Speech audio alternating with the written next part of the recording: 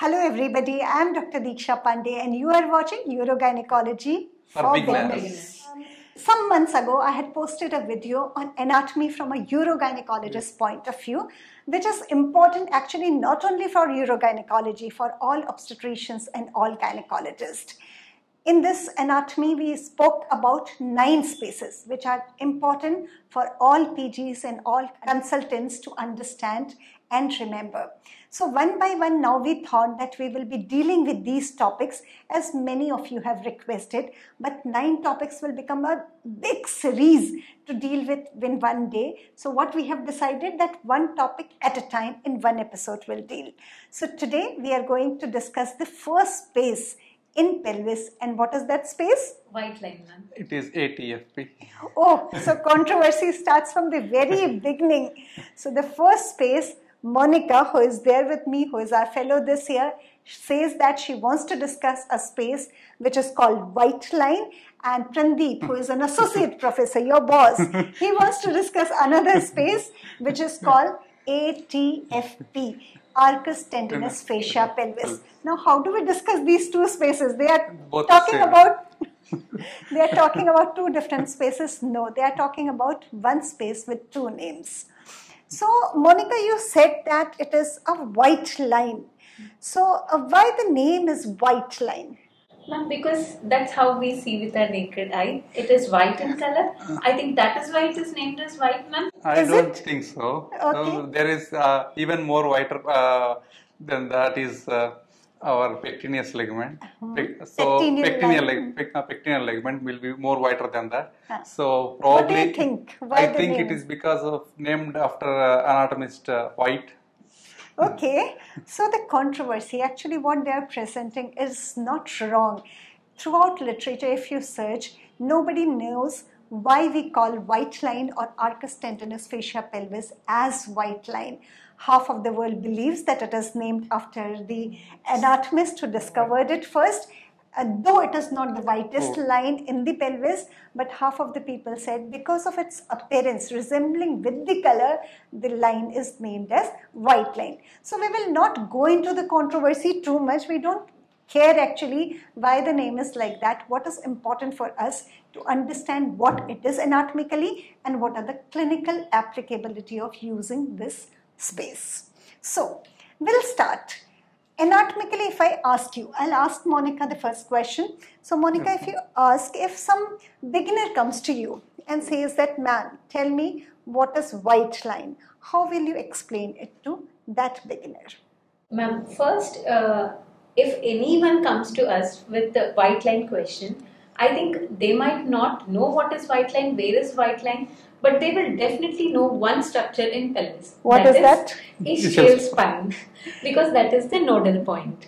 So very important point she raised, that even if you don't know white line, forget it for a minute.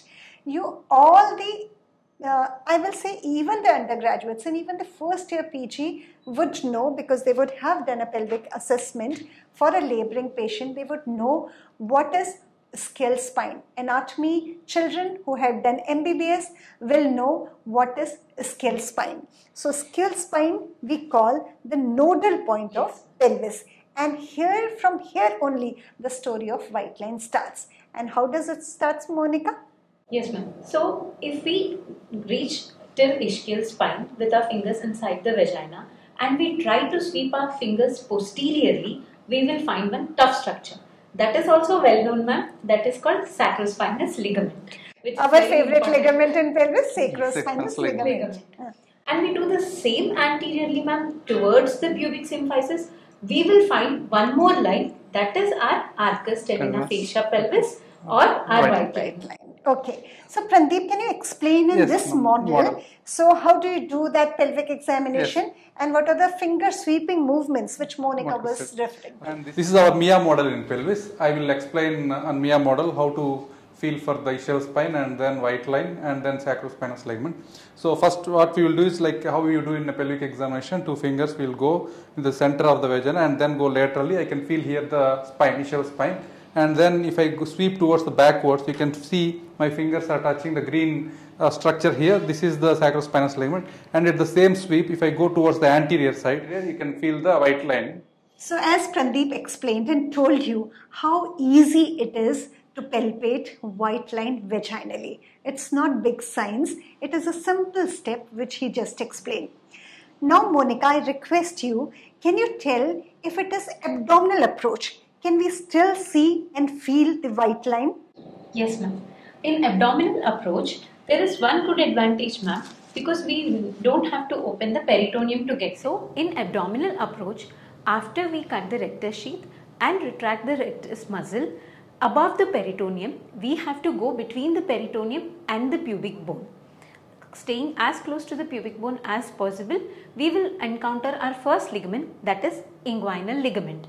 As we go down the inguinal ligament, we will see one more ligament which is more wider than our white line, which is also called lighthouse, that is called pectineal ligament. As we go down from the pectineal ligament, we will find one muscle which is obturator internus.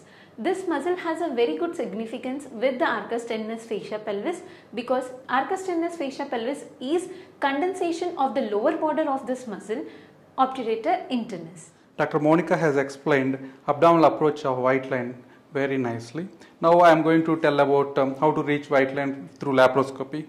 For the sake of our convenience, I am detaching the uterus from its attachments in the Mia model, in our Mia model, and keeping the uterus little downwards so that we can see the pelvis clearly.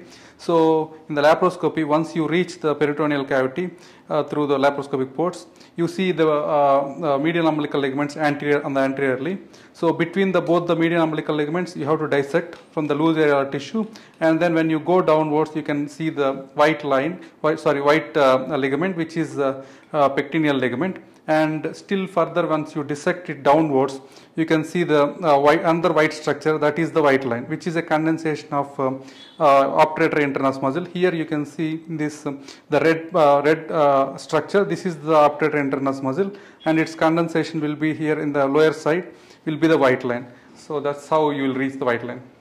So now you understand the anatomy of white line. You also understand how to approach it vaginally. You understand how to approach it abdominally, and you also understand by laparoscope how you can approach or reach the white line.